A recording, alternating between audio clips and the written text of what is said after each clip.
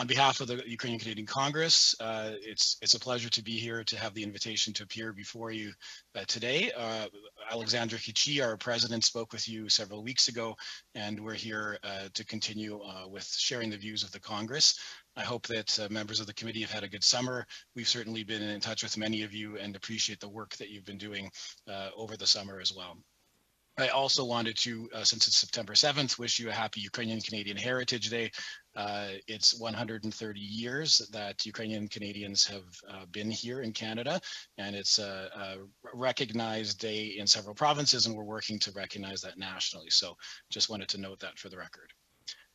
So to today's topics, on June 15th, the UCC had written to Foreign Minister Melanie Joly expressing our concern about the Canadian government considering waiving of sanctions.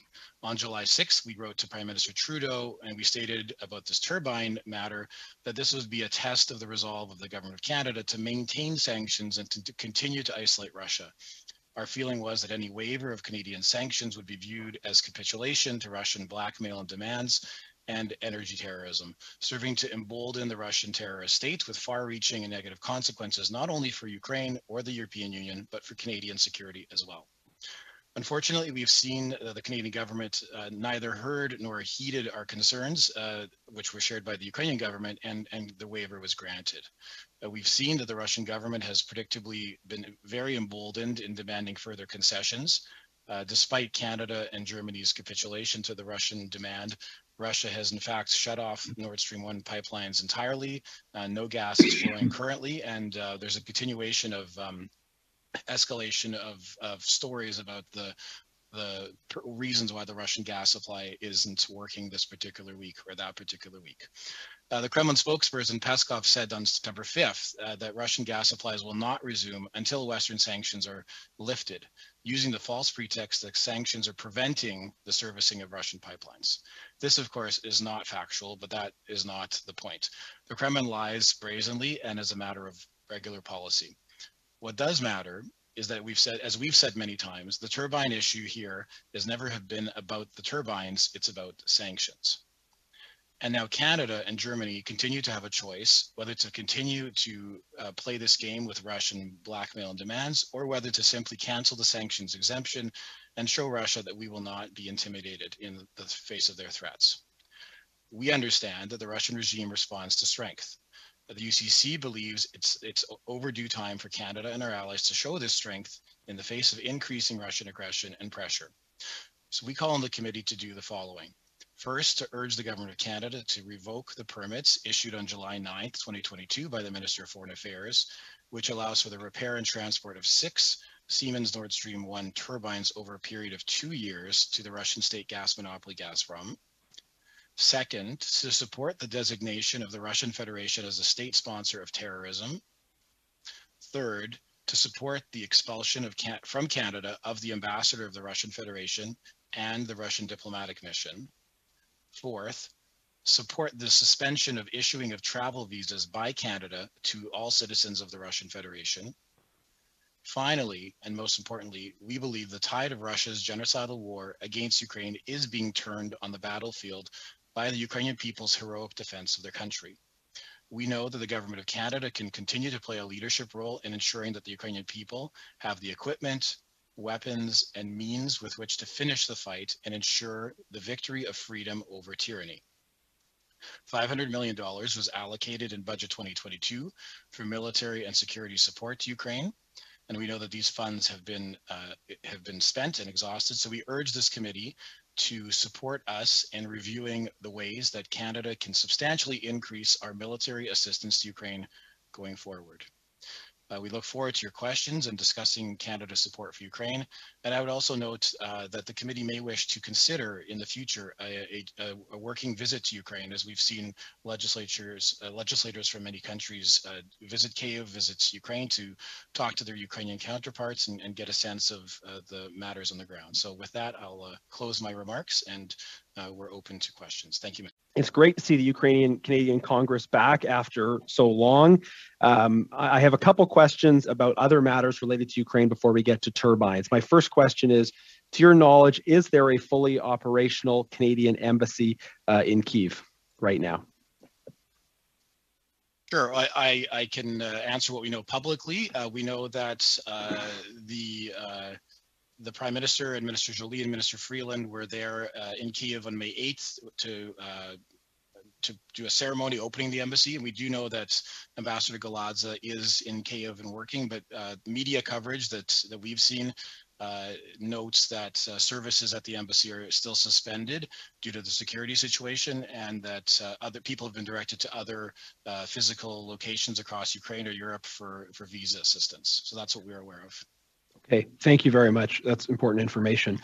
Secondly, Canada has been behind our allies in imposing consequences on Russian diplomats. Are you satisfied with the approach that the government of Canada has taken on this? And why hasn't the government, in your view, why has the government not been more aggressive in this front?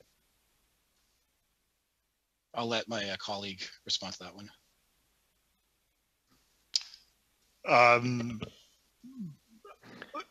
In our view, I mean, I'm not sure why the government hasn't responded to those calls. I mean, we've seen several countries in Europe expel numerous Russian diplomats. We've not seen Canada expel any Russian diplomats since February. Added to that, there was a fairly disturbing incident here in Ottawa at the embassy wherein and this was reported publicly, what appeared to be a Russian diplomatic car. People got out of it and vandalized it was a blue and yellow painted bike that was placed outside the embassy on public property that was spray painted and destroyed by what certainly appeared to be people that emerged from a car that was later seen on the property of the Russian embassy. This was in about a month ago. There has not been any response to this that I have knowledge of. And so, you know, it is our position that the Russian embassy is a security threat to Canadians, and that our government should be forceful in responding to that threat. Thank you. It's fair to say you're disappointed with the lack of response from the government so far? I would say that's fair to say, yes. Okay. With respect to the turbine issue, we've seen three explanations from the government on this, three different explanations. First, they said it was about German energy security. That turned out not to be true. Then they said it was about calling Putin's bluff. That, of course, doesn't make any sense in light of new events that the government continues to plan to export turbines in spite of the fact that gas has been cut off anyways. But we saw a third explanation from the Minister of Foreign Affairs in court filings in response to the Ukrainian World Congress. And in that explanation, the government was essentially showing that this decision was about trying to protect jobs in Montreal, speaking about jobs at a Siemens facility that is in fact relatively close to Minister Joly's own riding, which raises questions about whether the government was trying to take into consideration constituency politics in granting sanctions waiver. What was your reaction to the information in those filings that the minister was taking into consideration jobs close to home in the decision to grant this waiver? So the UCC isn't part of the court filings process, so this is new information for me as well. But I mean, as you mentioned, we've certainly seen a number of attempts to explain this, what we think is a poor decision. We keep offering our views on the opportunity to correct the situation. During the German Chancellor's visit, we thought that was an ideal opportunity for both countries to, with Ukrainian support, make amends and make some clarity on the situation. So the documents you reported on have not been reported publicly. I've never heard any situation of Siemens responding to sort of going out of business if they don't have this particular contract. They're a large multinational company with many processes underway, I'm sure. But I'll let the documents speak for themselves, obviously, in court in terms of how the government is responding. Okay, thank you very much for that. And just related to questions of Siemens' relationship to the government and these considerations. We did a search of the lobby registry and found that on April 13th of this year, representatives from Siemens met with David Morrison, the Deputy Minister for Foreign Trade and Global Affairs Canada, and John Hannaford, another Deputy Minister. Do you have any indication as to what Siemens was discussing when they were lobbying the government back in April, and how lobbying by Siemens might have played a role in this decision that is very much contrary to Ukraine's interest, but might be in Siemens' own commercial interest? You have 30 seconds, please. Obviously, I haven't seen those documents. Siemens has not met with us, and they have a lot of interests in Russia and other places that I'm sure they're trying to understand the government's approach on. You are advocating for Russia to be added to a list of state-sponsor terrors. In 2017, Mr. Zakydalsky, you also made testimony saying that the same point, that Russian Federation should be added to the state sponsor terror list, or a state sponsor of terror, I should say. At the end, President Biden decided recently, I should say, to not designate Russia in this way. What do you make of Biden's decision to not do that?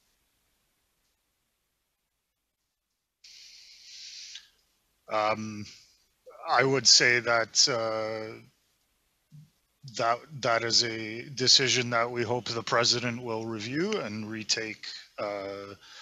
take another look at. In the U.S. Congress, there is wide support for this designation. A Senate resolution passed unanimously. Now, I mean, we all know our friends down south, and the U.S. Senate doesn't pass anything unanimously. But this passed unanimously. This was a resolution introduced by Senator Graham and Senator Blumenthal, calling on the administration to, in fact, designate Russia a state sponsor of terrorism. We know also that Speaker of the House, Ms. Pelosi, is a strong supporter of this position. She is, of course, from the president's party. And so we do hope that both the Senate and the House will encourage the president to revisit that decision. Your testimony is extremely relevant given the committee's work. During the session, when we heard from Ministers Wilkinson and Joly, I asked a question. What would be the grounds? Because we really did make an effort to make sure that this exemption be revocable. And at that point, I asked what would be the grounds for revoking this exemption. And unfortunately, for reasons of time, the Minister Joly did not have time to answer the question. But I would like to address this question with you. Minister Wilkinson, in an interview on Radio-Canada, said that Russia's game has been made obvious, but he still hopes that the turbine will return to Gazprom and be serviceable, used. The Minister of Foreign Affairs said to CBC News that she did not intend to change her decision despite Gazprom's decision not to allow that first turbine in. Now that this Russian game has been disclosed, what would be the relevance of maintaining this sanction, this exemption? Thank you, Mr. Bergeron. I have to say I agree with you in your question that it is unclear several weeks, months later why there would be no revocation of this waiver, as the Russian weaponization of energy has become emboldened, more dramatic, I would say, day by day, despite the efforts of the Germans to go along with the various conditions and demands and deadlines that were being imposed initially, such as the turbine and other matters. So I agree with you that it is not clear why we would continue to allow this waiver to be extended, which allows 2 more years of Gazprom making profits, which we know ultimately fuel the Russian ability to fund the war against Ukraine, a war which we all hope will be wrapped up with a Ukrainian victory in the near future, as opposed to being financed and fueled, literally fueled for, we hope not, years to come.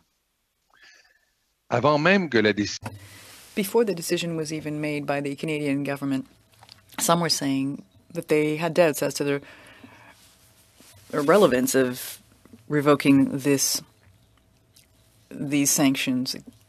Some people believe that Russia has reserve turbines, and even Siemens is of the view that the pipeline can work despite these turbines not being online. But these statements from August 21st and 24th from these ministers are previous to Dmitry Peskov's statement from September 5th, stating that supply will only resume once sanctions are lifted.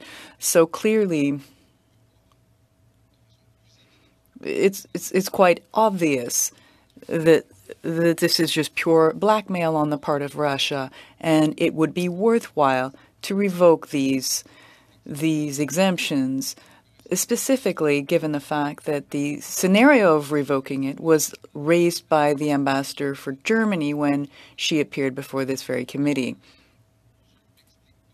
So I just can't wrap my mind around this. Of course, there have been no new statements from either minister since Mr. Peskov's statement dated September 5th, but I simply can't understand why we would maintain this exemption, whereas this Russian blackmail is just been made clearly obvious. If you'll allow me, gentlemen, when you appeared, last time you appeared, or the Canadian-Ukrainian Congress appeared, the issue of alternatives had been raised, specifically of the Gazprom pipeline on Ukrainian land, which you were stating could have been used to fully replace Nord Stream 1's capacity, and that this pipeline was currently used at less than 40% of its current capacity. Now that we know that Nord Stream 1 is no longer working, my question is this: supply through this Ukrainian pipeline, has that also been stopped, or is there still supply through that Ukrainian pipeline? So just a point to clarify, the pipeline that goes through Ukraine is not owned by Gazprom. It's owned by the Ukrainian government and Ukrainian transit system. So that is actually one of the advantages of it, is that the ability to manipulate it the way that Gazprom manipulates Nord Stream 1 is not quite as apparent. Now, Russia can of course shut gas on and off at the border as it pleases. But if you allow me, at this point, right now, has there been a cut in supply through that pipeline, or is it still ongoing? My understanding, and I will check on this and get back to you, is that that pipeline is also not delivering gas as part of this, Peskov's statement stuff. But I do have to check on that. I I don't know what the state of it is today, so I don't want to say something that's not accurate, and I will find that and email your office after this. Mr. Bergeron, I just don't understand why at this point the government has not been willing to revoke that waiver. You know, at the beginning, when this first came up, when we were first hearing that this was something that the government was considering, I very similarly to I think many of the people in this room felt that why on earth would we trust that Putin will do what he said? He's never done what he said. He's clearly weaponizing energy. He's clearly weaponizing food, weaponizing all kinds of those things. So why would we put trust in this?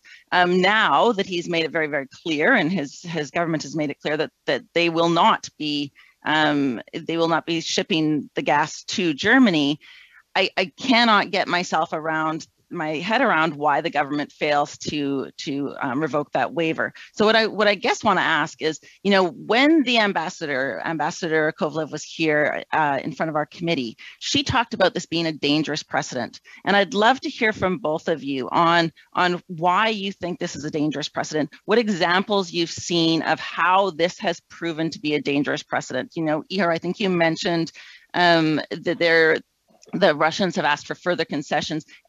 Any more clarity you can give on that would be very, very welcome.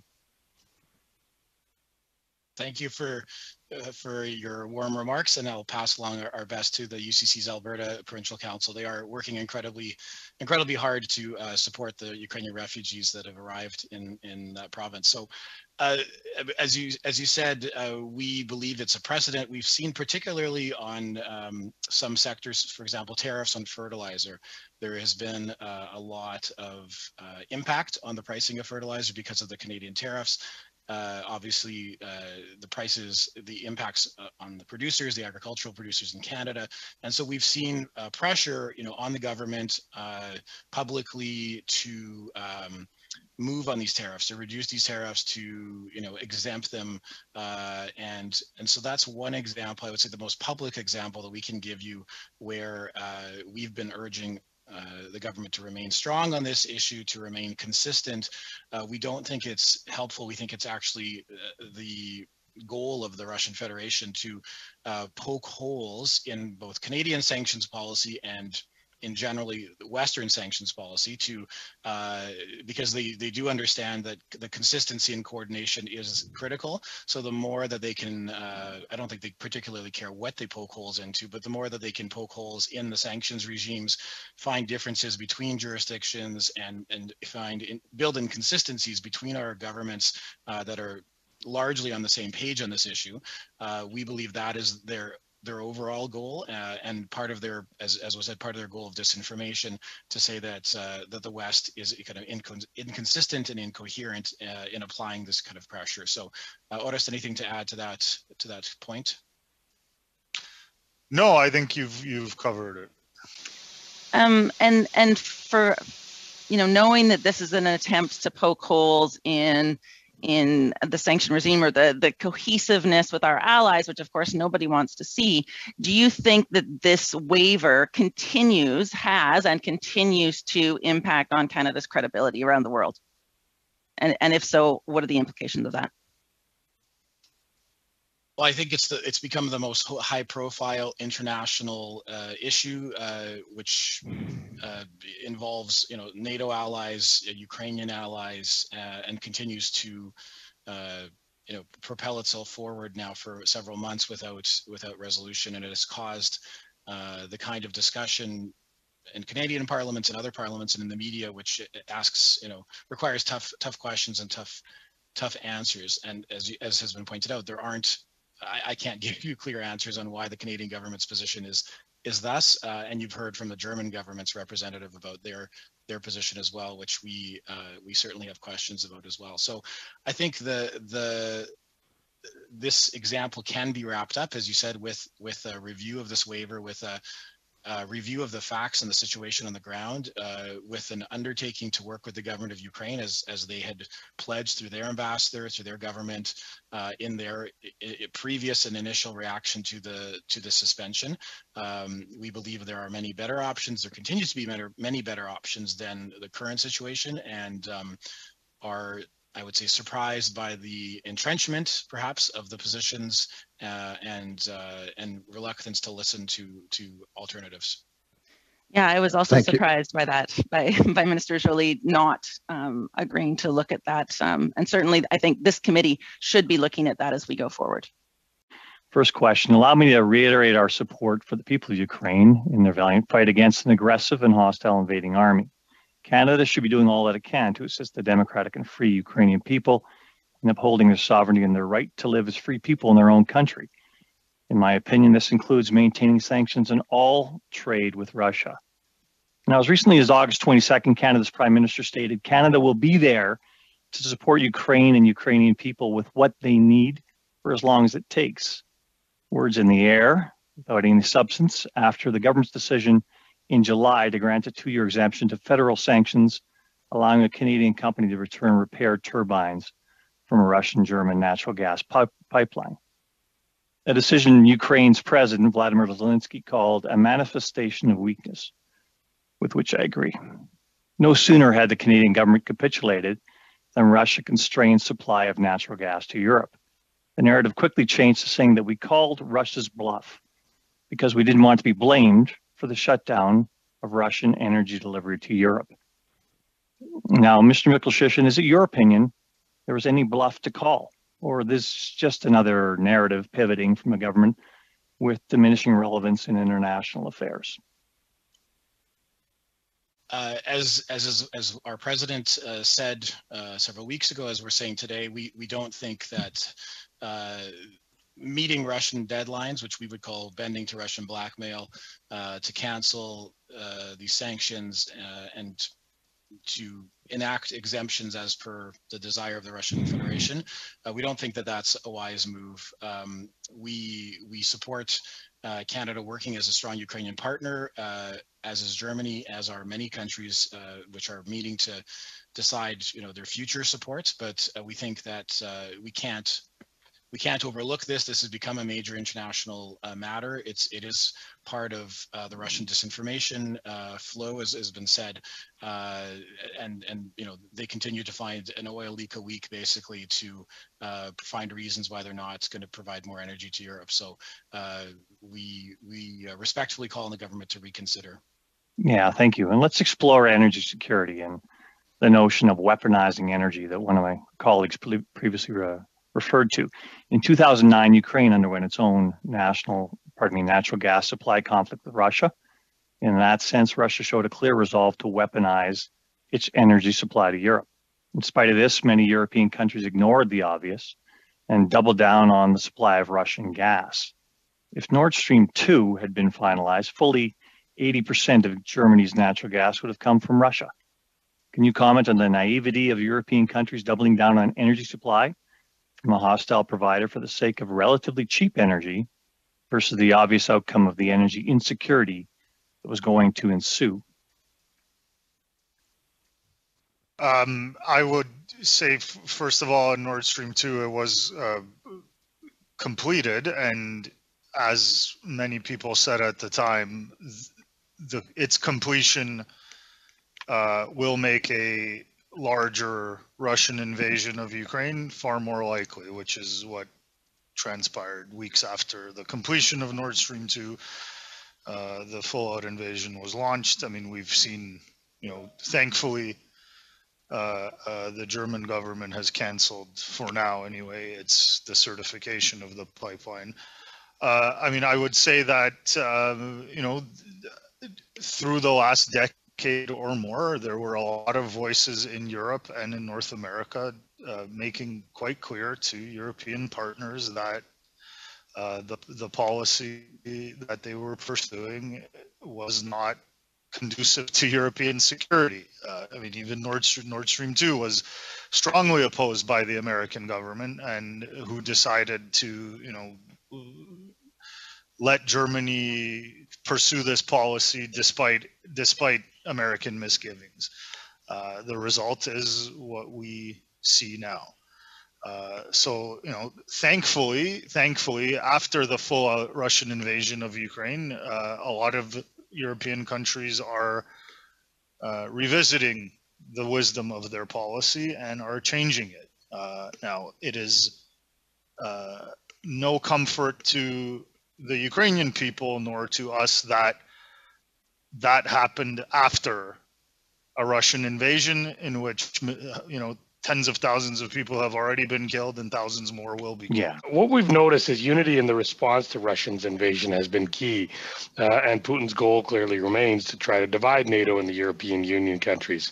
One of the successes has been the fact that the response to Russia's invasion of Ukraine has been negated, has been opposed and strongly opposed by European countries, specifically NATO, and it's been unified in its response, whether that's giving military aid, whether that's giving aid in general, or whether it's giving support at the United Nations or elsewhere. How important do you see the maintenance of European Union support for Ukraine is as this war unfortunately drags on? Mr. Yeah, thanks for the question. We know, tomorrow I think it's about 40 countries that support Ukraine with defensive weapons are meeting to review what they can do to support Ukraine. As I think was mentioned at the previous meeting, it's quite clear that within Europe, there are differences of opinion on this issue. The EU members that border Russia, the Baltic states, Central and Eastern European states, have a very different view and understanding through history and experience of dependency on Russia, and I think have a quite different view than Germany and some of the other countries that have this reliance on Russian gas. So I think obviously the unity of Ukrainian allies is important, which is why the Ukrainian government, I think, took the unprecedented step of making a statement in this case, of speaking both to Germany and to Ukraine, and to Canada as allies of its war effort, of its humanitarian appeals as well. So we definitely believe that this unity must continue, and that's why we think the path back to this unity of purpose and unity of messaging and actions is to review this decision. And I just want to be clear, currently there's only a permission for the Siemens turbines. There's no other relaxation of sanctions.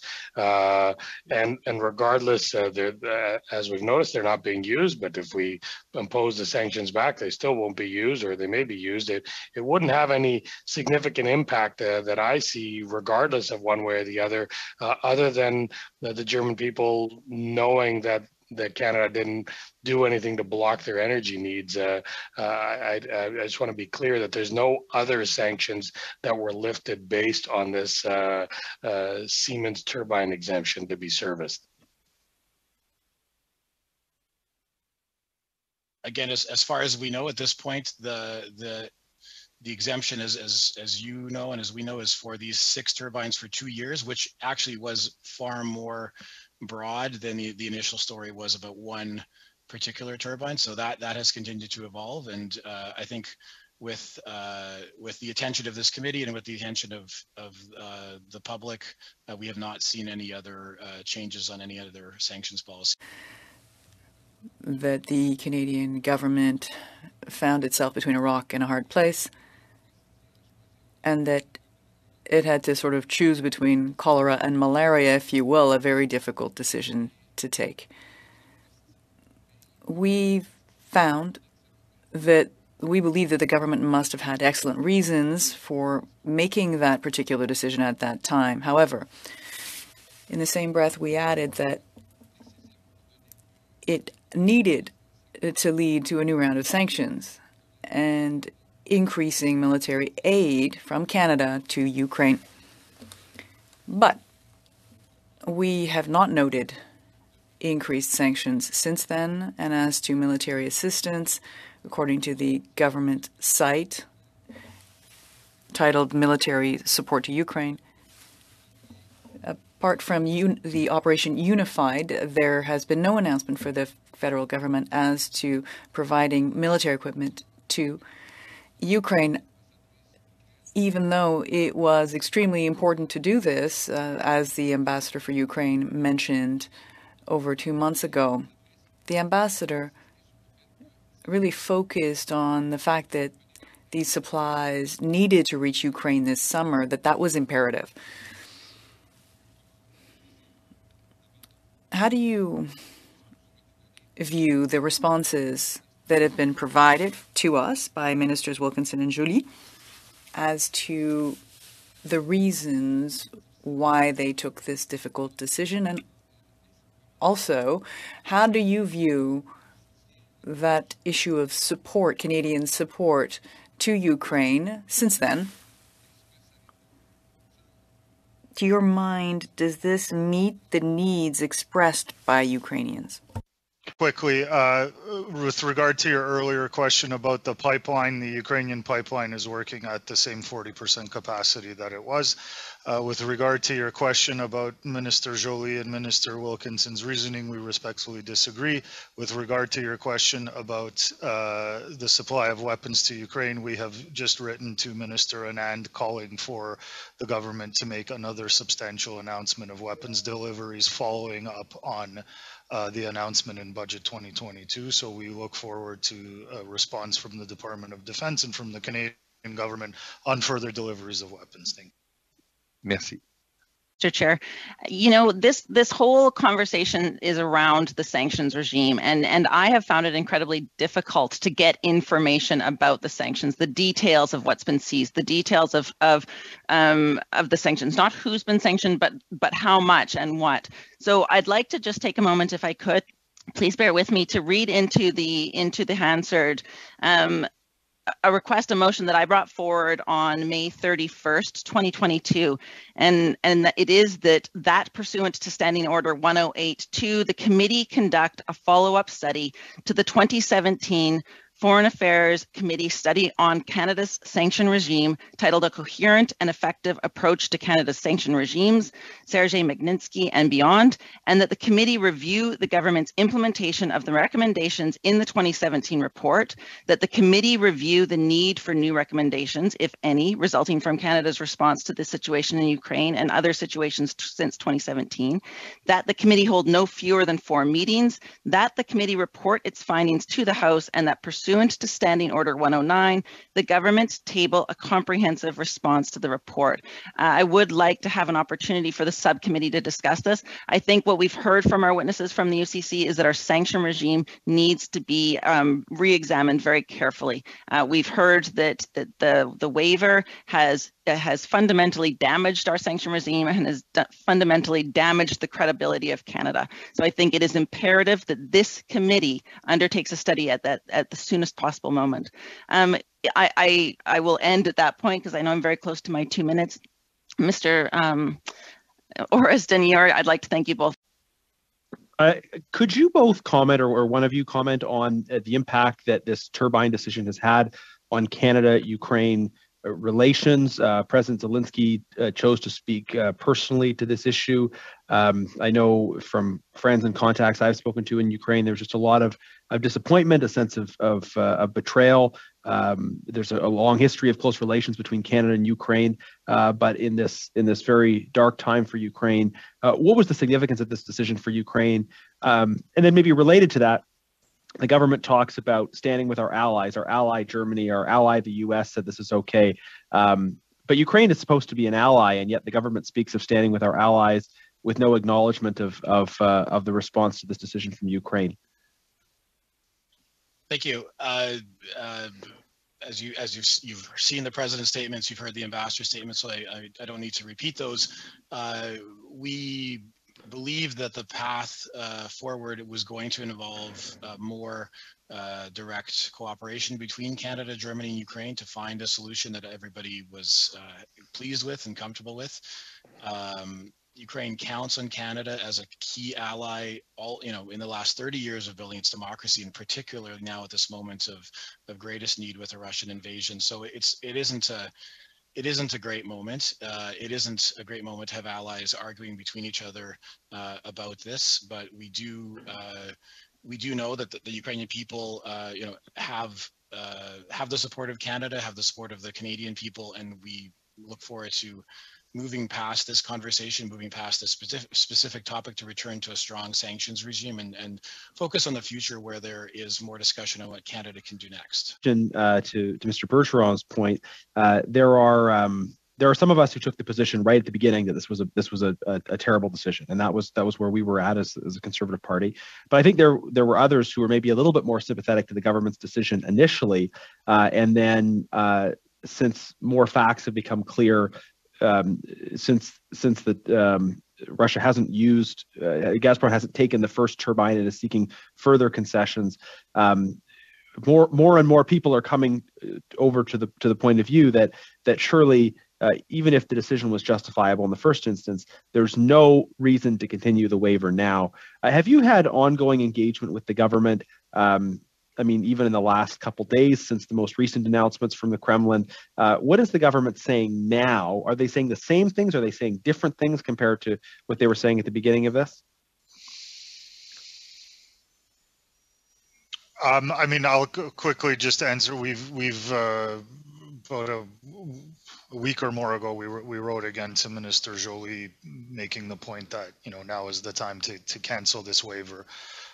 We have we have not yet heard back from the office of the Minister of Foreign Affairs, and we will follow up. And should we hear something, we will of course be happy to share that. Okay, thank you. And I'm assuming you would welcome the opportunity for further engagement with the minister. I know we would welcome the opportunity to have her back as some of these new revelations have come out. Are you seeking opportunities just for further engagement with the minister to get clarity on what the government's position is now in light of the new information? Yes, definitely. We continue to reach out to her office, and we look for public statements and have been open to hearing any developments from their perspective. Yeah. Further following up on Mr. Zubari's comments, one of the principal arguments for sending this turbine. I'm afraid you're. We are having this discussion with you today, and you mentioned in your opening statement that you encouraged our committee to travel to Ukraine. I'm sure, as you know, we had travel plans that were vetoed in the House of Commons by the Conservative Party. Are you aware, gentlemen, of why that travel was vetoed? No, we're not privy to the discussions of the committee in terms of travel, but we've certainly encouraged our parliamentarians and the government officials to travel to Ukraine at the safest and earliest opportunity. Thank you. I also know that in your introduction, you encouraged Canada to continue supporting Ukraine militarily. My understanding is that one of the things Ukraine needs most right now are armored vehicles. And we know how crucial armored vehicles are to the operation that is ongoing actually at the moment, in the hopes that Ukraine will be able to retake some of its territory. Canada has already sent some armored vehicles to Ukraine, and I do note that one country that has large stocks of these vehicles but seems to be unwilling to send them to Ukraine is Germany. Do you have any information about Germany's refusal to provide these, and how can we make sure to get more armored vehicles to Ukraine quickly?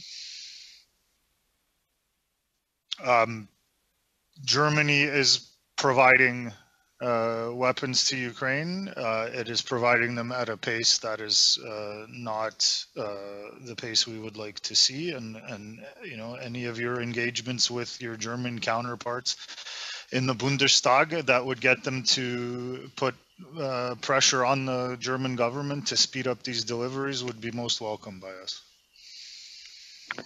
Very good, thank you. And given that we are about to enter winter, and certainly we're hearing a lot about the challenging winter ahead for Europe, but I believe the winter will be also challenging for Ukraine, given how snow and cold might affect your military operations. How do you see the coming months in Ukraine on the ground, and how can we make sure that you have the best possible tools over the course of the coming months? I think from an immediate civilian survival perspective, I know we have, through our humanitarian appeal, begun to talk about winterization.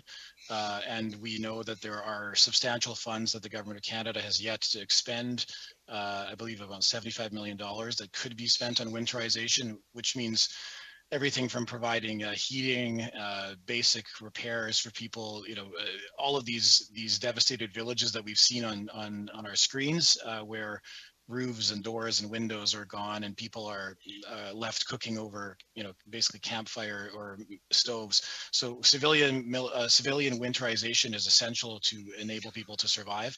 And as we said, the next steps on military and security support, together with our allies, identifying does Canada have more light armored vehicles or more missiles or more communication systems that would be effective for the Ukrainian army to continue its offensive, so that the war is victorious. It's an honor to be here today. Thank you very much for this opportunity to talk to you.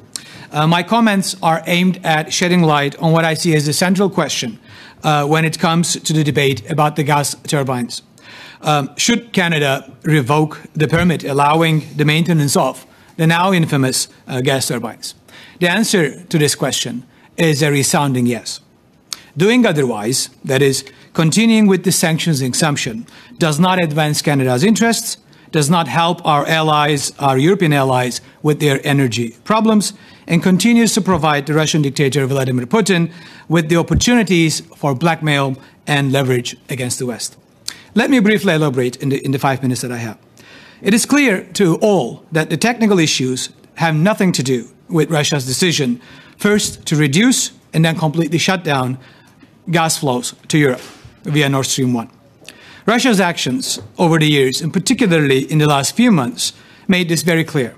There is no need to go over that familiar terrain that has been covered in the deliberations of this committee again. It's a political decision aimed at blackmailing and forcing Europe to cease or to ease or break sanctions imposed on Russia as a result of its brutal and unprovoked invasion of Ukraine. Kremlin spokesperson Peskov said as much, and with great clarity, on Monday, and I would add Putin repeated the same thing today in his remarks. It is also a fact that this fact is clearly recognized by German and other European publics, as polling consistently indicates. It will be giving too little credit to European public's political sophistication to argue that they will buy into Russian excuses and blame Canada for the difficulties. Therefore, it is clear that Canada's decision to continue to provide an exemption for the gas turbines will have no role in determining whether Russia will resume gas flows to Europe or not. Nor will revoking the permit lead to a backlash against Canada from the Europeans. What it does, however, is to provide an ongoing point of leverage for the Kremlin to create friction and discord between allies and enabling the Kremlin to develop a narrative of Western weakness and disunity by pointing out the carve-outs within the sanctions regime.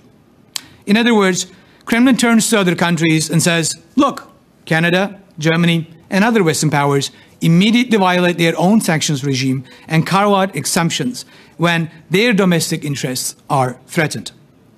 Why would you go along with this and pay the price while they are not interested in doing the same? And Putin is basically repeating the same line today in his talk. Continuing with the exemption also does not help our European allies with their energy needs. What would help is to get Canadian LNG to them, as they have been asking for publicly and very clearly. Not only has Chancellor Scholz voiced his desire for more Canadian LNG, but also other allies, such as Poland and Latvia, have been calling for more Canadian gas to Europe for a while. Clearing the obstacles in front of this real and tangible support for Canada's allies is what is urgently needed. That is what a good ally would do. Lastly, it is important to keep in mind the broader geopolitical context in which this issue needs to be considered. The strategic goal for Canada must be Ukrainian victory in this war. Supporting Ukraine is not charity, but enlightened self-interest.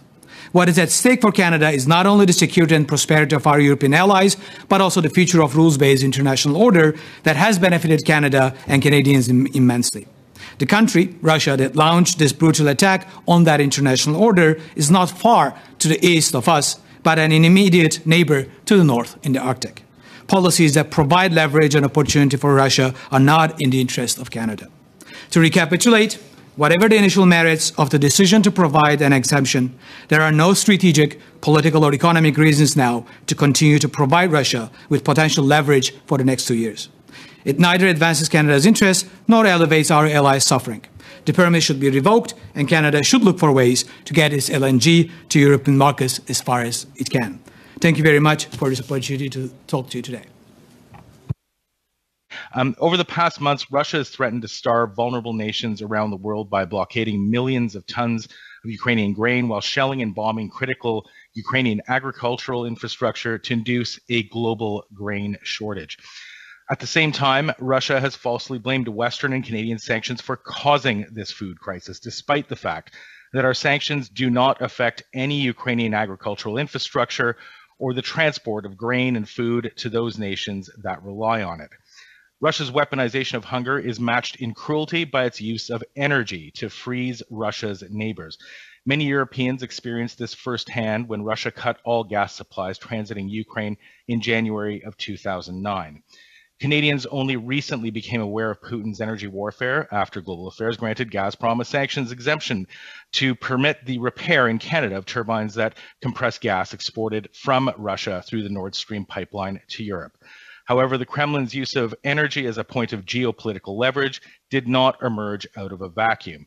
The former vice president of Gazprom Bank, Ihor Volobiev, told a Polish newspaper in May how he was instructed by Gazprom executives to develop anti-Ukrainian narratives already in 2005 when Ukraine's political trajectory shifted towards Europe. He also created anti-Georgian narratives in 2008 when Russia invaded South Ossetia and Abkhazia. According to Volobiev, all decisions within Gazprom are made inside the Russian presidential administration. If Canada's decision to grant Gazprom a sanctions waiver was intended to call Putin's bluff, that mission has been accomplished. It is now clear that our sanctions did not impair Gazprom's ability to pump gas through the Nord Stream pipeline. As we've heard from previous witnesses today, they never were. Underscoring the false nature of Russia's accusations was a recent report published by the BBC, which exposed massive gas flares at Gazprom's Portovaya compression station near the Russian starting point of the Nord Stream pipeline. Flaring is a process by which gas producers burn off large quantities of gas for sustained periods of time. According to that report, $10 million of gas are being burned off by Gazprom each day, gas which would otherwise be pumped through Nord Stream to Germany and Europe or through existing pipelines that transit Ukraine and Poland. Indeed, as other witnesses have pointed out, the Kremlin has now explicitly stated that gas will only start flowing through Nord Stream once Canadian and Western sanctions have been lifted. This is blackmail. Vladimir Putin's intent is to weaponize gas in order to erode Western support for Ukraine and undermine Canadian and allied democracies by blaming us for rising inflation and energy costs through disinformation. This is happening right now. This morning, in fact, in Vladivostok, Vladimir Putin doubled down on his accusations about Western sanctions and even claimed, quote, "We did not start anything in terms of military actions. We are trying to end it." Putin made it very clear as well at the same time that polarization of the democratic world that his regime is actively contributing to will greatly benefit Russia. We're currently witnessing Russian state media and pro-authoritarian groups promote these exact narratives. Protests that were organized by Kremlin-aligned communists and populist neo-fascists in Europe this past weekend will be exploited by Russian propagandists to build on them and destabilize Western democracies.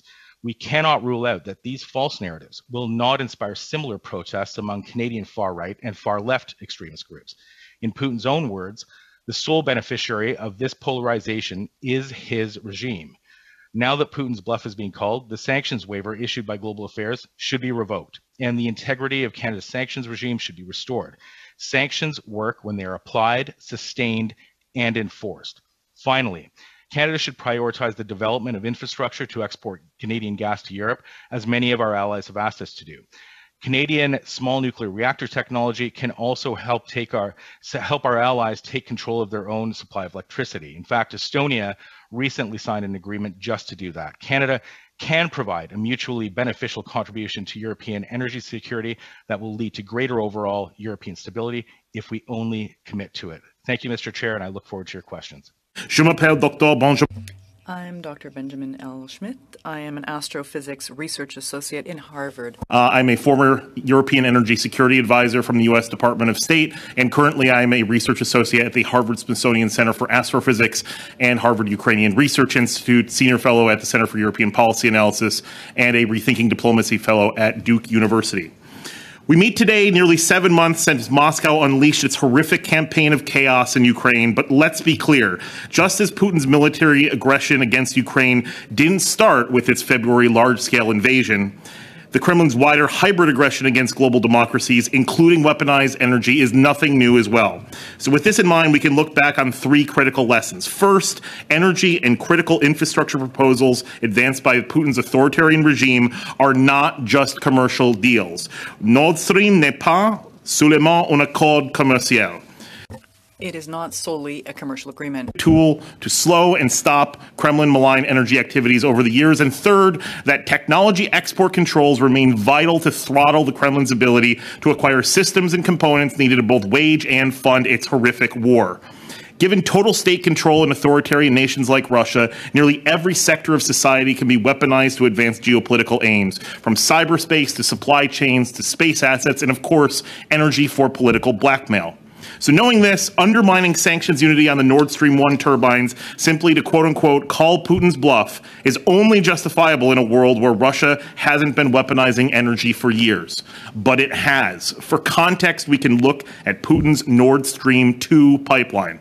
Nord Stream 2 was a long-running geostrategic anchor that Germany clung to openly as Russia created a gas crisis last year. In 2021, the Kremlin intentionally limited natural gas volumes destined for European storages, most of which were owned by Gazprom. Despite this reality, Berlin convinced the United States government to waive its own mandatory bipartisan sanctions aimed at stopping Nord Stream 2, with Berlin agreeing to seek EU sanctions in the case that Russia took further steps to weaponize its energy resources. Even though Putin did just that, Berlin failed to seek those sanctions, emboldening Putin's confidence that energy pressure could limit the latitude of foreign policy responses to Russia's horrific war against Ukraine. Thankfully, Washington finally sanctioned Nord Stream 2 AG and its corporate officers just hours before Putin's large-scale invasion began, ending the project hopefully for good.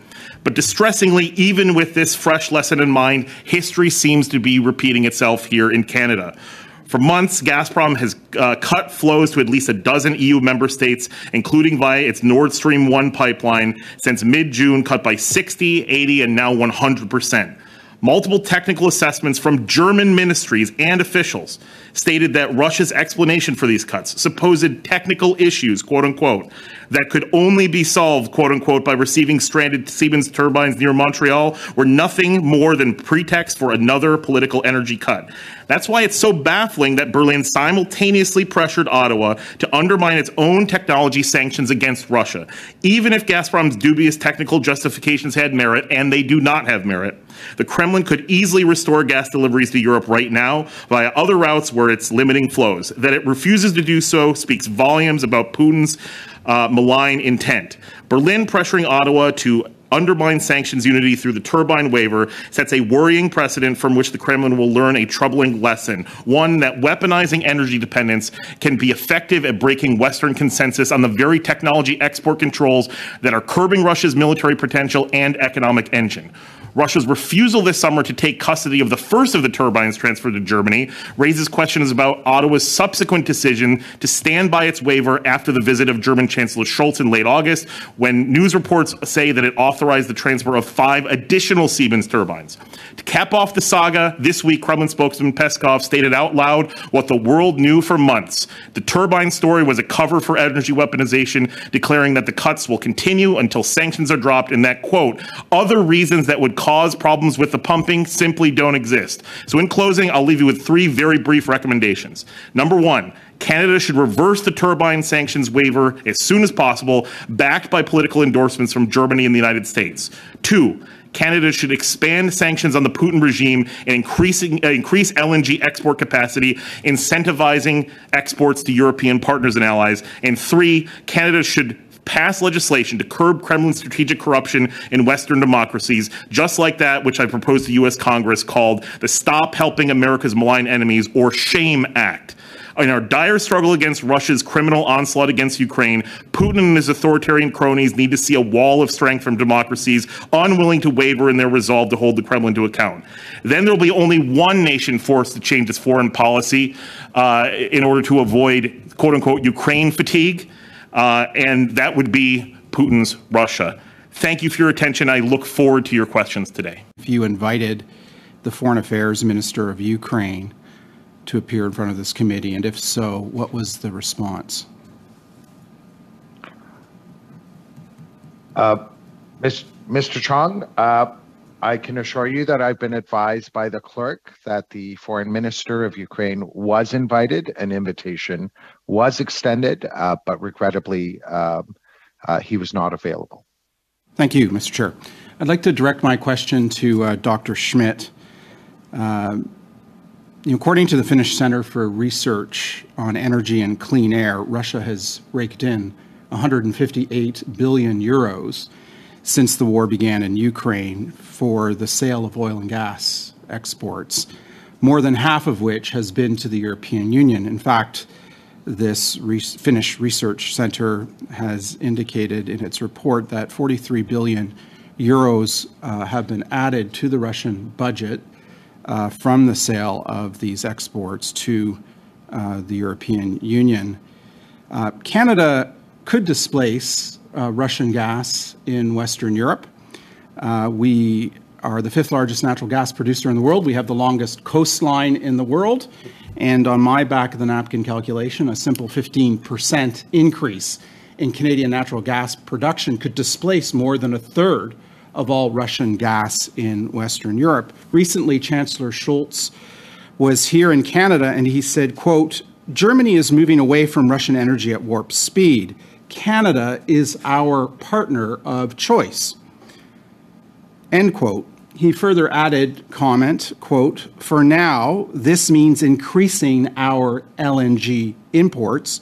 We hope that Canadian LNG will play a major role in this," end quote. The Canadian Prime Minister rejected the German request to work with Germany to export more Canadian LNG to Europe. I'd like your comments on that. Well, I think that Canada can play a major role here. Obviously, increasing the amount of export infrastructure on on Canada's Atlantic coast is incredibly important, as well as using the St. Lawrence Seaway to the greatest extent possible, potentially to bring LNG through the Great Lakes. Again, I defer to Canadian experts on the various routes, but it can be done.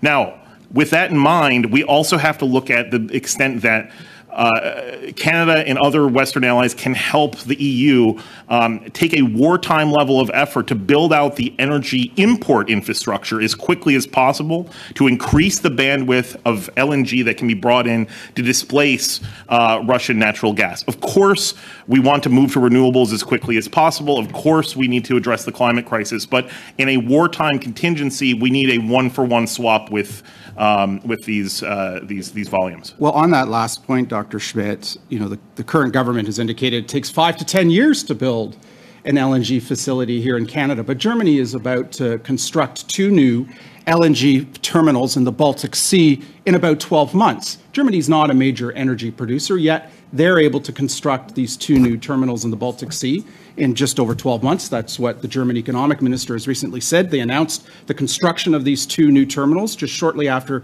the war began on February 24th. And yet we, as an energy producer, the 5th largest natural gas producer in the world, with an immense capability to engineer, to design, and to build energy infrastructure, has a government that says it's going to take 5 to 10 years to construct. I want to finish on this point and allow you to comment on it. The Prime Minister said during Chancellor Scholz's visit that, quote, "There never has been a strong business case," end quote, "for LNG facilities on the East Coast." And yet Timothy Egan, who's president of the Canadian Gas Association, essentially said the Prime Minister is wrong. He said the biggest obstacle is not that there isn't a business case, but regulatory uncertainty from the federal government. He said, quote, "There's an incredible business case if the regulatory framework is clear. Are the environmental approval processes going to be fast enough and clear enough? How is it that this can happen so quickly in the United States and it can't happen as quickly in Canada," end quote. So I'd like your comment on our inability to be a willing partner in the NATO alliance to step up to the plate to export natural gas to Europe to displace Russian gas, which is funding Putin's war machine. I think that Canada needs to, just like a lot of the G7 members that are producers, including the United States and others, to make sure that global democracies are making our energy resources available to Europe as quickly as possible. But I do want to point out on the German side, you know, they're doing a number of things. Number one, you have 2 floating storage and regasification units in Brunsbüttel and Wilhelmshaven, Germany, that are being built. But there also is a need to build out floating storage and regasification units, or floating LNG import terminals, at locations that are strategic and have existing infrastructure. And there's been, you know, some churn in the media about potential, companies that are thinking about this at Lubmin, Germany. But Lubmin, Germany is the point of contact where Nord Stream 2 comes on shore. And in June, the Econ Ministry in Berlin came out and said that they were considering the following plan, which was to expropriate the Nord Stream 2 pipelines in German waters, physically cut and sever them away from the Nord Stream 2 pipeline, which is currently unused due to U.S. sanctions, and to attach them to floating storage and regasification units to bring non-Russian LNG through those systems and through the Lubmin gas hub and the Oigal pipeline onshore, basically, again, having a wartime level of effort and speed to leverage existing infrastructure. That still hasn't happened yet. We need more signals from Berlin that that's going to happen. But look, that's got to happen infrastructure-wise on both sides of the Atlantic, and we need to do it awful quick. I have no further questions, Mr. Chair. My first question is for Mr. Kolga. You have previously spoken to the opportunities for trade and stronger relations between Canada and the Baltic states. And I was hoping you could speak to the importance of building these ties in the context of Russia's aggression in the region, and on why it's key for Canada to expand its diplomatic as well as military presence in the region. Well, thank you very much for that question, Mr. Chair. There certainly is demand in the Baltic states, and there has been quite some time for the export of Canadian energy.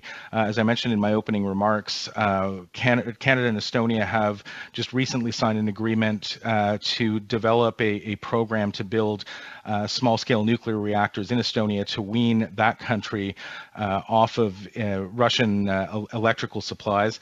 Lithuania, just about 4 years ago, built an offshore LNG terminal, and officials in all 3 Baltic states have clearly stated that they would welcome Canadian gas in those countries. There are opportunities for Canada to begin exporting gas quickly. In the previous question, there was a question about the timelines to build some of this infrastructure. In the United States, there is technology available right now to build offshore export LNG terminals off the coast of Canada. These could be built within 12 months, and we could start exporting LNG gas to the Baltic states and other European countries quite quickly. Other trade opportunities are, of course, in the IT sector. Estonia is a leader in developing e-government technologies and such. They've recently set up shop here in Canada, and I think that Canada could greatly benefit from working with Estonia to develop our own technologies here. So there are plenty of opportunities, and the fact that Canada has established and has announced it will establish full embassies in all 3 Baltic states is certainly a positive sign. Thank you for those insights, Mr. Kolga. Mr. Chair, through you, Dr. Devlen, my question is for you next. You have written about the threat posed by President Lukashenko and his gray zone aggression against NATO and the EU. Are you able to speak to his role in the current conflict and how you see Belarus's role evolving as this conflict continues? Thank you very much for this question. Effectively speaking, Belarus is a de facto colony of Russia right now under Lukashenko's rule.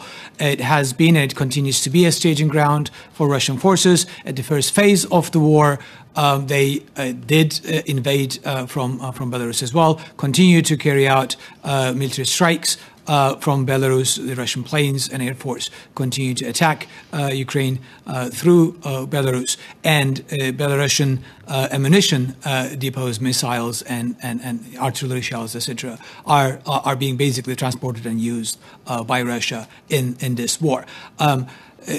Perhaps there's the only silver lining is that partly because of the resistance, because of the Belarusian people, Lukashenko could not enter the war in full force on the side of Russia, knowing that there is huge resistance, a significant resistance to such a clear, open intervention. But that does not necessarily mean that it will not happen in the future, particularly if Ukrainian offensive, counteroffensive in the south goes well. Russia might end up using the available strategic resources, particularly long-range missiles and others in Belarus to threaten and attack Kiev more, not necessarily with ground troops, but with missiles and artillery shells and Air Force.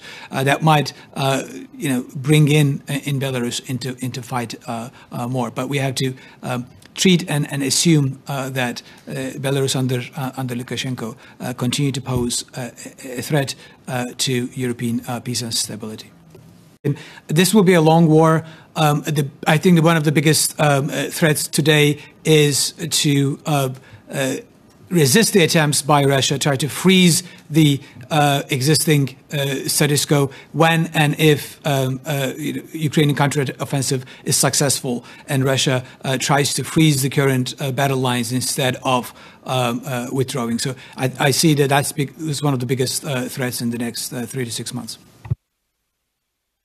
And I'll just say one line saying that one of the biggest threats outside of Ukraine, outside of the conflict directly, is losing Western support, which we absolutely can't do to make sure that Western support is maintained so that Ukraine is supported with all of the weapons and all of the sanctions that are needed to make sure that the Putin regime cannot succeed in Ukraine. And so as we're going into this energy crisis that's been a crisis for almost 2 years now, we absolutely need to make sure that Putin cannot weaponize energy in order to diminish Western resolve to defeat the Russian Federation and make sure that Ukraine is victorious.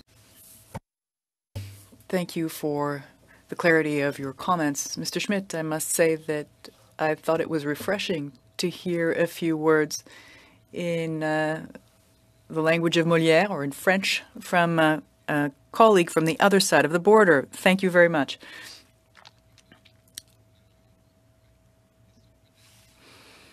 My question is for Mr. Kolga. Insofar as the other witnesses want to say anything to that, then they're welcome. Two former generals from the U.S., David Petraeus and Wesley Clark,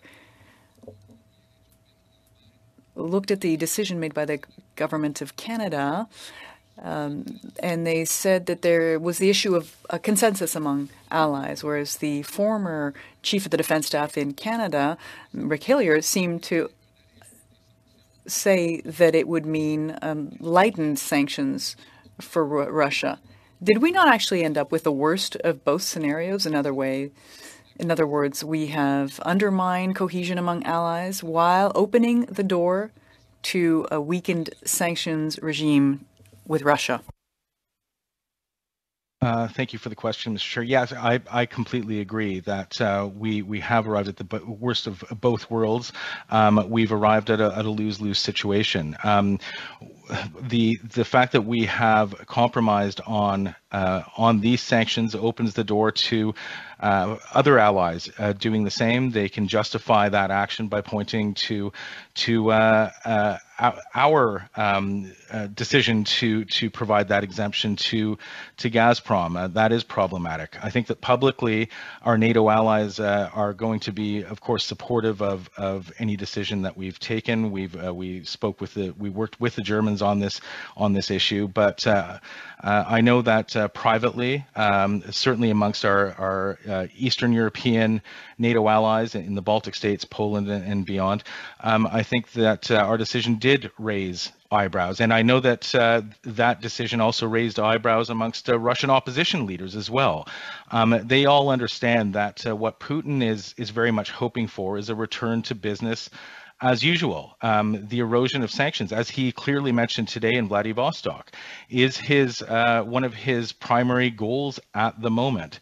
And so I think that Canada still has an opportunity to correct that decision by canceling that permit to Gazprom and rebuilding confidence in our sanctions regime. I think that's vital today, certainly to maintain that cohesion amongst our allies, but also to maintain trust in our own defense policy, foreign policy, and our sanctions policy.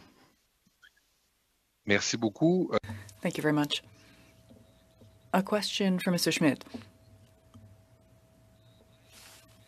Germany has apparently already reached 75% of stocks of gas for the winter. You said on Twitter that this could counter the use of weaponization of energy by Russia. Do you have some concerns, given the decision announced by Mr. Peskov, to the effect that there would be a definite cutting off of supply until the sanctions were lifted? Do you have some concerns that they may not be able to continue to store this energy? Well, that's an incredibly prescient question, and that's something we're going to have to monitor over the next several weeks and months. The bottom line is, it's one thing to have storage. You absolutely need to have this storage built up as high as possible before the winter, but there's also has to be latent LNG imports or natural gas flows that are backing that up throughout the winter. So you have to have, it's not just fill it up to 100% and then you're good for the winter. You really need to have additional flows going on of that resource. So that means, if you can't increase the flows very much because Russia is actively cutting off gas flows, you also have to do a lot for energy efficiency. And that's exactly what the German government and German people are doing right now. And that's going to have to continue. It's going to have to continue across Europe. But partners and allies need to supply as much energy resource to Europe, especially in the next few months, as possible to make sure that they get through the winter. Several experts are refuting the idea that the Siemens turbines are absolutely necessary for Nord Stream 1 to operate. Other models could have worked, and Russia seemingly has others in a reserve. In your view, is this a credible assessment? No, it's not. The bottom line is we have to have policies that are based on science and technology that undergird our decision making. So simply to set up this scenario where we're pushing back on disinformation to call someone's bluff, the fact of the matter is that the German government several times pointed out that this was not backed up by technical reality, the Bundesnetzagentur, the Wirtschaftsministerium, et cetera, et cetera. Siemens just this week said about this purported oil leak that such leaks do not normally affect the operation of a turbine and can be sealed on site. It's a routine procedure within the scope of maintenance work. In the past, the occurrence of this type of leak has not led to a shutdown of operations. Bottom line is, we need to turn back these waivers to restore sanctions unity, because Putin will enact as much as possible energy weaponization to open up where he's really being hurt right now, which is technology calibrated sanctions that are undermining his ability to get systems that can drive his economy, energy technologies, and things of this nature, and also weapons, dual-use weapons technologies, things like semiconductors. There's been any number of reports of Ukrainian military personnel opening up captured Russian military equipment, and lo and behold, inside are commercial semiconductor products that are stripped out of products like washing machines and dishwashers and things like this. That means our technology sanctions are working. That's why we can't allow energy weaponization to push back on this this technology-calibrated technology sanctions approach. And that's why our foreign policy collectively as global democracies have to be driven by technical reality. Kolga, you were one of the witnesses, one of the key witnesses for the 2017 study, but we also had another witness that testified for this committee. Vladimir Kara-Murza was one of the witnesses. He was arrested in Russia in April, and he's facing 10 years, and today is his birthday. So I just wanted to take a moment to acknowledge that he has testified for this committee and is in a very, very difficult place, looking at 10 years imprisoned for criticizing the war in Ukraine. So I am sorry, Mr. Kolga, and those that know Mr. Kara-Murza. To start with, I would actually like to start with you, Mr. Kolga. You were a key witness in 2017. You have talked about how this particular waiver has harmed our sanctions regime. There were recommendations that came out of the study of the sanctions regime in 2017 that have not been acted upon. Can you talk a little bit about how we could strengthen our sanctions regime, how we should be making it more transparent, more accountable, easier to understand for Canadians? Well, thank you very much for that question. Yeah, I think there's a lot that Canada could be doing to make our own sanctions regime more effective. First and foremost is working with our allies to harmonize our policies and our legislation with the United States, EU, and the UK. We should be stepping up enforcement of our sanctions policy. To date, since the start of the war, the RCMP has seized $122.3 million worth of Russian assets. We know for a fact that Russian oligarchs have billions of dollars of assets hidden well in plain sight in this country. We need to be doing a heck of a lot more if we intend to use our sanctions policy as a consequence and a cost for these foreign regimes. Then we need to make sure that we're using that legislation properly. During the past 6 months, the Canadian government has actually enacted new legislation, an amendment to the Special Economic Measures Act that would also allow our government to repurpose some of those assets that have been frozen. We need to start using that legislation. We need to start repurposing some of those billions of dollars that are hidden in this country. And certainly we could use some of those funds to help support Ukraine in its struggle to push Russia back past the February 24th border and to reclaim Crimea, and certainly to rebuild that country. What we could also be doing is introducing a measure of transparency to that entire process, how those sanctions are imposed, who they're being imposed on, what sort of assets these targeted individuals have, and certainly some accountability through regular reporting. And I would also suggest that this committee should be given the power to nominate candidates for our sanctions list. You are experts in Parliament. You've heard from experts. You know who these human rights abusers are, those who threaten the stability of Western democracies and in their own countries. You know who these people are, and so giving this committee some more power to designate individuals and entities for our sanctions list is also important. But I would also say that one of the most important things that you could do is to have that review of our sanctions legislation as you've proposed. And I think a lot of other human rights activists in Canada and elsewhere would very much support this, as I'm sure Vladimir Kara-Murza would. Thank you. Well, and you talk about transparency and accountability, and I've asked multiple times in the House of Commons. I've put order paper questions through access to information, and I cannot get the answers I need. In fact, I've been told that because they can't give a pure or 100% accurate answer, they won't give me an answer at all. In fact, we've asked to have representatives from CDSA and RCMP attend this committee so we could get a better understanding of that. So I fully agree with you when you talk about the need for us to do that. Now, in terms of that review, the Magnitsky sanctions, are there other people that should be added to those lists? Is there more that should be done using that tool? We know that SEMA is being used. Is there more that should be done using the Magnitsky tools? Well, certainly there are several thousand political prisoners in Russia today since the war began.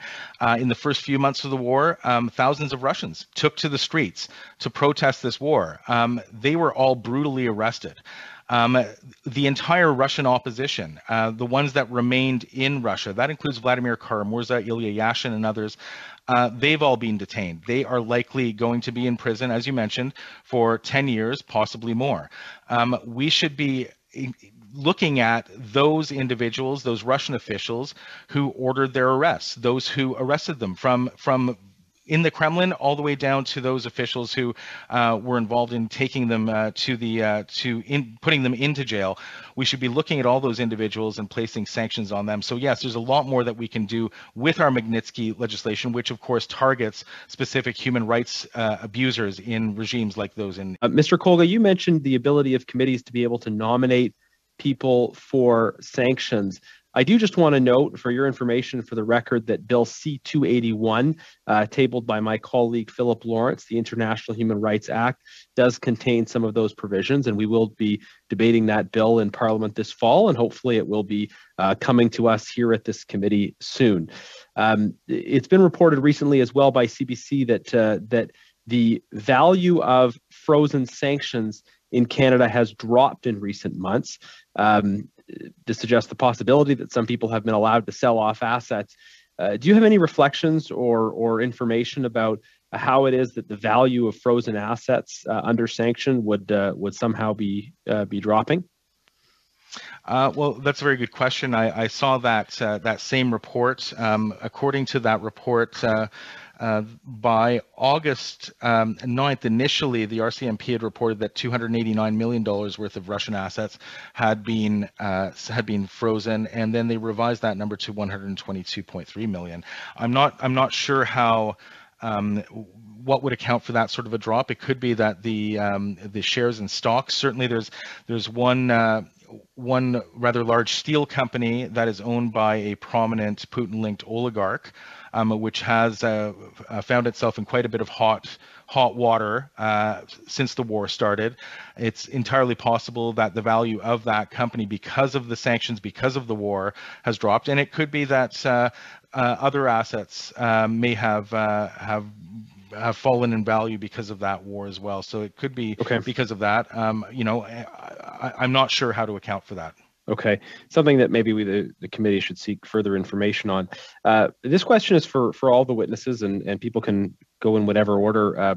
The Canadian press reported recently that the government of Canada was considering the, quote, domestic economy, jobs, and inflation in making their decision on granting the sanctions waiver. The fact that they were considering domestic economic factors was a big surprise, given that it was discordant with the explanations previously given. We know that the government was lobbied recently by Siemens, though we don't know on which subjects.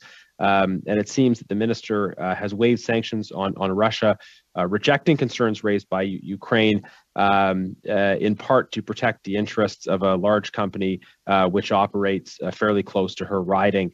I wonder what kind of precedent is set when the government is saying that they are granting an exemption like this, not because of geopolitical factors, but because of domestic economic factors. Thank you very much for this question, Chair. Philosophers call that a moral hazard. That is, it creates conditions under which your actions with a narrow definition of interest further down led to unintended consequences that actually harm both the your own interests, but as well as others.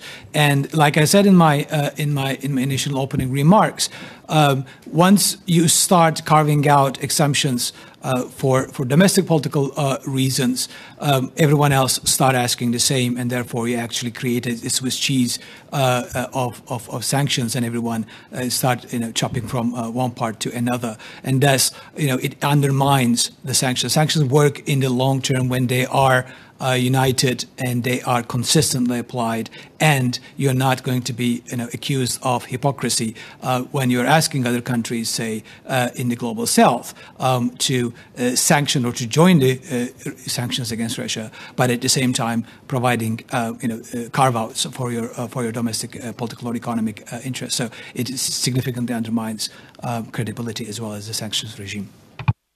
Start off with Dr. Schmitt. In terms of weaponizing energy, you mentioned that Russia has been doing that for years, well before this current conflict in Ukraine. Could you share what other conflicts has Russia done this in? Was it done during the wars in Chechnya from 1994 to 96, 99 to 2000, or sorry, I should say 2009?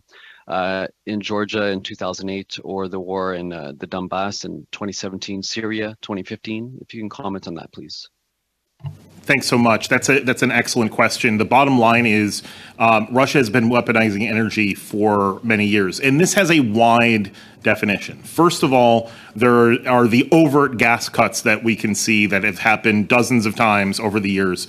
I can supply the committee with a list of everyone that I am aware of, but I know it's at least 20 or 30 long, these sort of instances. And this doesn't necessarily mirror military conflicts that the Russian Federation have been in, because the Russian Federation under Vladimir Putin has been in a hybrid war at the same time during all of many of the conflicts that you mentioned, at least since at least the mid 2000s through now, with the West, and has been using energy in one way or another to either create market uncertainty and energy insecurity by actual energy cuts, or doing what I'm really concerned about as well, which is using energy as a means of strategic corruption, meaning to enact energy deals and things like this, and then allow for elite capture around this. And we saw this in 2005 to 2006 when former German Chancellor Gerhard Schroeder stepped out of office and was, after being in office at the end of his tenure, supporting Nord Stream 1 and basically pushing that project forward, stepped out and was chairman of Nord Stream AG. We saw this go on with Nord Stream 2, things around Nord Stream 2. Former Austrian Econ Minister Hans-Jörg Schelling became Nord Stream 2 AG's senior advisor after stepping out of office. Former Austrian Foreign Minister Karen Kneißl stepped out of office. Of course, she was famously covered with in the press with having Putin at her wedding and dancing with Putin at her wedding. Stepped out of office after supporting Nord Stream 2 and others, pro-Russian policies while in office, and was appointed board member of Russian state-owned oil company Rosneft. Former French Prime Minister Francois Fillon was nominated to not one but two Russian state-owned oil and gas trading companies. So this really is a concern, and this is what I'm constantly calling for in the United States, which is to start this norm-setting process. The United States should pass an act called the Stop Helping America's Malign Enemies, or SHAME Act. When small case shame doesn't work, you need large case shame. And it doesn't have to be called that here in Canada, but Canada can join in this effort. There should be a Magnitsky-level anti-elite capture and anti-strategic corruption effort legislatively throughout global democracies to make sure that former officials cannot leave the public trust and then work for authoritarian state-owned enterprises. It shouldn't be controversial. This is something that this parliament can do today if it'd like to. At least put out a statement saying that it's the sense of parliament that this sort of practice can no longer happen, because it's still legal in too many jurisdictions. First off, the German ambassador, when she appeared before this committee, said that from our point of view, we would have lost significantly in the disinformation war if that turbine had not been able to be delivered. My question, Mr. Kolga, in your view, how could we have lost this war of disinformation or misinformation if it hadn't been delivered? Well, that information war would have simply continued, and now that we have returned that turbine, we see it continue. The Russian government has continuously made excuses to stop, to reduce the flow of gas through Nord Stream 1, and now that it's stopped that flow completely, it is continuously blamed various different types of paperwork, insufficient repairs, and it is continuing to blame Canadian sanctions, not just for, again, it's energy warfare right now, but even the food crisis that it is causing. It is continuing to blame us. So, I'm not sure that that maintaining those sanctions would have made the information warfare any more intense, or whether it's reduced it. I think that Vladimir Putin will continue using disinformation to spread lies, to create conspiracies in order to undermine our geopolitical position, but also use these same issues, as I mentioned in my opening remarks, to try and destabilize and polarize Canadian society and societies in other Western democracies. On voit que les sanctions. We note that the sanctions are having negative effects on the economies of the countries that have chosen to put them in. So there is a bit of reaction that's happening. Some people are even hostile to the sanctions. Some politicians in Europe, specifically in France, are denouncing the sanctions and stating that they're not effective and that Russia has never enriched itself as much on gas as it has to support its war effort in Ukraine. Mr. Peskov's statement saying that they were going to cut off the supply, isn't that sort of countering those other statements and showing that the sanctions are having an effect on Russia's economy? Well, yes, I think it demonstrates that Vladimir Putin is very much in a bit of a panic mode about the sanctions. Dr. Schmitt mentioned earlier that Russia is no longer able to repair any of its military equipment, that it's using parts from household appliances to patch up various different weapons. There have been reports that Aeroflot is cannibalizing its own aircrafts for parts in order to carry out repairs. A majority of Russians polled recently said that they are deeply concerned about the effect of sanctions. And a recently leaked Russian cabinet document report suggests that there is deep concern about brain drain caused by the sanctions. By 2025, it's estimated by the Russian government itself that 200,000 IT professionals are going to leave Russia, and that there will be an 8 to 11% contraction of the Russian economy within the next 24 months, and that it'll take a decade for Russia to recover its economy to pre-war levels. So sanctions are working. Sanctions aren't a silver bullet. They take time to work. It's like medicine, and they need to be sustained. Carving out exceptions for various different Russian entities doesn't work. We need to sustain them in order for them to work. And I think Vladimir Putin, with his reaction, Dmitry Peskov's reaction, demonstrate exactly that Western sanctions, when unified, are indeed. All of our witnesses today spoke, I believe, about the weaponization of energy, but also we have some deep concerns, of course, about the weaponization of food, the impacts that will have around the world, the weaponization of climate, the weaponization of nuclear power. I am somebody who's very deeply afraid of what we're seeing happening in the nuclear plant in Ukraine, deeply concerned what we're hearing from the UN observers that are there.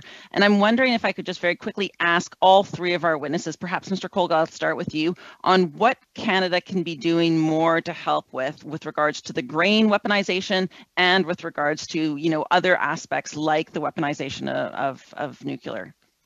Well, thank you for that very important question. You may not like this answer, but I think that we need to send more weapons to the Ukrainians, certainly Harpoon missiles, to deter Russian attacks on vessels leaving Odessa with that grain, the grain that is so desperately needed in so many parts of North Africa and Asia. Vladimir Putin stated very clearly again this morning that that Ukraine is somehow reneging on its deal to export that grain, that the Western sanctions are preventing grain from being exported. This is nonsense. Ukrainian grain, those shipments are being made from Odessa, and we need to simply assume, quite frankly, that Vladimir Putin will renege on that deal. He may consider attacking some of those ships or causing some sort of problems. He's already attacked agricultural infrastructure in Odessa after signing that agreement. So that's one concern. As far as the nuclear blackmail is concerned, that he may be very well engaging in very soon, I think that we need to insist that those International Atomic Agency officials remain in Zaporizhia, that those numbers are increased, to keep an eye on what's going on there, and to demand that they have access to areas of that plant where Russia has placed its weapons systems. So that's another thing that Canada could be doing immediately. Thank you, Mr. Kolga. Would either of our guests from the chamber also be interested in answering that? Thank you very much for this question. I think one of the other things that Canada can do and should do as a food superpower is to make sure that Canadian agricultural products get to the world markets. Maybe, given the distances and so on and so forth, it may not necessarily directly go to one of the most effective regions, but it can easily replace other grain that can actually go then to countries in North Africa, in the Middle East and Asia and elsewhere. And we need to be able to provide our farmers with the ability and the resources to rapidly and radically increase food production and getting those products to the world markets when we are clearly facing and will face food shortages. Thank you. Mr. Schmitt? I would say that Canada should continue to lead the charge on increasing sanctions. I will come back to energy and say that other areas that need to increase are ship-to-ship transfer technology sanctions. There's a significant amount of oil transfer that's going on several hundred miles off the coast of Portugal. That needs to end, basically through technology sanctions and on firms and insurers that are allowing for that to happen. And of course, coming back to what we're here about today, reversing the turbine waiver decision, right? I have pages of examples of officials, of experts, of Siemens itself pointing out that there is no technical rationale. There wasn't before the decision was made. There certainly isn't now. And I'll be submitting that to this parliamentary committee for the record. So this shows exactly that we need to have a technology-guided approach for our foreign policy decision-making, and that's why this decision needs to be reversed as quickly as possible. Comment on what the algorithms they must be using in order to maximize their own funds flow here. Well, I mean, I think that we have to look back at the broader sanctions regime on both oil and gas. When you look at gas in particular, one of the arguments are, well, just like oil, they could just sell this elsewhere, right? Well, no, gas is not fungible in the way globally, at least not yet.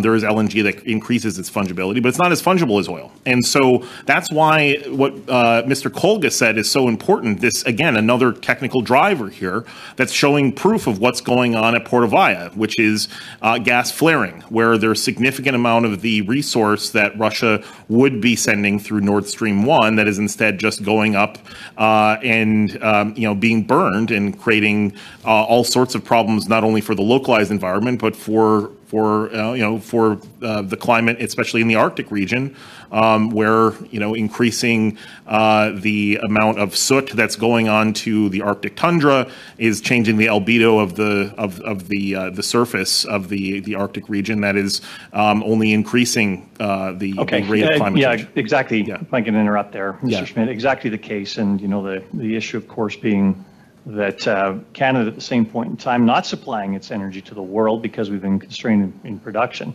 2 weeks ago, we're actually getting negative numbers for our natural gas, in North America. Dr. Schmitt, relating to what you were saying earlier, you mentioned the importance of unity as allies in the way we respond to Russia. To my mind, that's absolutely fundamental. I'd like to hear what you have to say, given the recent developments, specifically in Italy, for instance, politically, or also discussions that took place earlier this summer in Germany. Can you tell us a bit more about the importance of maintaining this unity that, of course, Putin is trying to undo at all costs? He's trying to divide NATO, the G7, the European Union. Can you tell us about how important it is to maintain Allied unity? Sentez-vous bien à l'aise, Dr. Schmitt, de répondre en anglais? Of course, feel comfortable answering in English. Merci, Madame Bendian. But that's all I'll do there. I think that your question is absolutely spot on, and it's incredibly important that we maintain unity. Obviously, as I said earlier, the success that Ukraine will have to win the war and restore full territorial integrity and sovereignty over its territory is paramount that global democracies stand united against Russian aggression, both in Ukraine, but also hybrid warfare, whether it's cyber attacks, whether it's disinformation, whether it's propaganda, whether it's energy weaponization, whether it's using space assets in ways that are concerning to global security. So what we have to do is make sure that sanctions are staying united, and that when we have these sort of situations where over the years Russia has basically built energy infrastructure and used it to split allies, we have to look at where was the unity on projects like Nord Stream 2.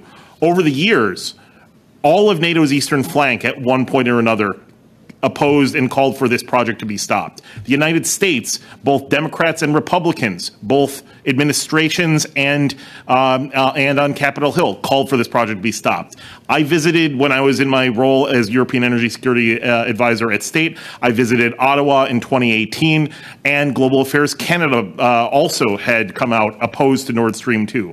The United Kingdom, France at times has opposed Nord Stream 2, as had a number of countries throughout the Nordic region. Basically, the only countries that supported Nord Stream 2 were Germany, Austria, and of course, Russia.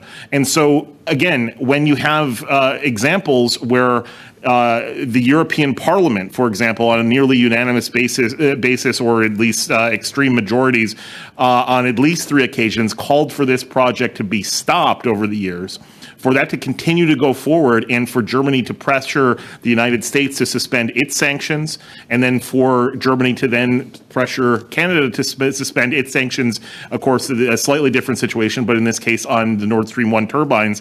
Those are the sort of actions that we need to avoid as global democracies. We need to continue to mount pressure as much as possible on the Putin regime so that democratic norms will be restored and sovereignty will be restored in Ukraine, and so that we'll become more resilient going forward to stand up to authoritarian aggression, whether it comes from Russia, China, or elsewhere. Merci. I have only a few seconds left, Dr. Schmitt, but it's been reported that Russia acquired attack drones from Iran, and that now it's looking to buy artillery ammunition from North Korea. I wonder if you could just comment briefly, with the time that we have left, on what this might suggest. Is Russia running out of ammunition? Yeah, this suggests that the technology-calibrated sanctions that have been put in place against dual-use technologies are working, that Russia is having to look to other authoritarian nations, Tehran and Pyongyang, among others, to backfill its military equipment. And so this is, again, why we need to continue to have this united approach to maintain, not have more and more waivers for sanctions, but maintain sanctions pressure and increasing sanctions on a daily, if not weekly, if not daily basis. This has to continue in order to make sure Ukraine succeeds. Does it suggest to you that sanctions are working? Yes, it absolutely does.